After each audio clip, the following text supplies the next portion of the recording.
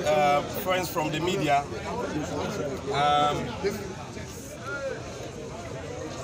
We are here for and on behalf of the leadership of the National Democratic Congress.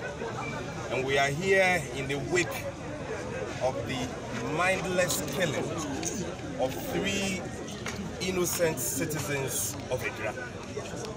We are here not because 1 or 2 of the people who have been murdered are members of the NDC. And we are here primarily because all the people who have been murdered and injured are citizens of Ghana. And this is not an attack on any political party or any town, but an attack on all of us as Ghanaians. We are here to console the families of those who have lost their loved ones and the injured.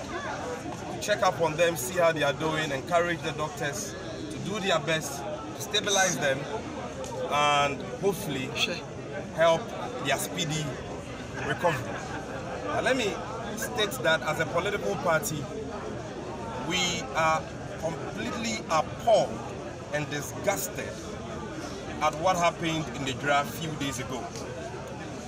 The state-sponsored killing of innocent young men of this town by the military is not only reprehensible and condemnable, but it is barbaric, it is evil, and it is an issue that has totally eroded the confidence that many citizens have in our security agencies. We condemn it in no uncertain terms, and we are here demanding for justice. Justice to appease the souls of those who have been murdered and their families. Justice to appease the souls and the families of those who have been injured. And we are demanding that first and foremost, those who murdered Ibrahim Mohammed, aka Kaaka, are immediately put before a court of competent jurisdiction, prosecuted, convicted, and punished in accordance with law. We have gathered evidence on the ground, and I'm sure some of you are already aware of that the 2 people who murdered him are known bodyguards of the sitting Municipal Chief Executive. And that is a matter of public record in Ejura. Everybody knows that. The evidence points to that direction. We are aware of attempts by some elements in the police in the area to change the narrative, cover up, and blame the murder on an innocent brother of Ibrahim Mohammed, aka Kaaka.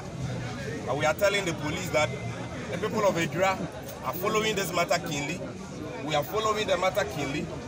We know the eyewitness accounts. We know other relevant testimonies, other witnesses who have information on what transpired.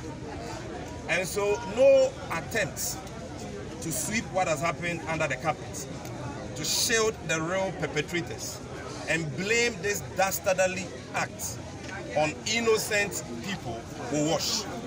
The real culprits, some of whom have been arrested, must be immediately prosecuted, convicted, and punished.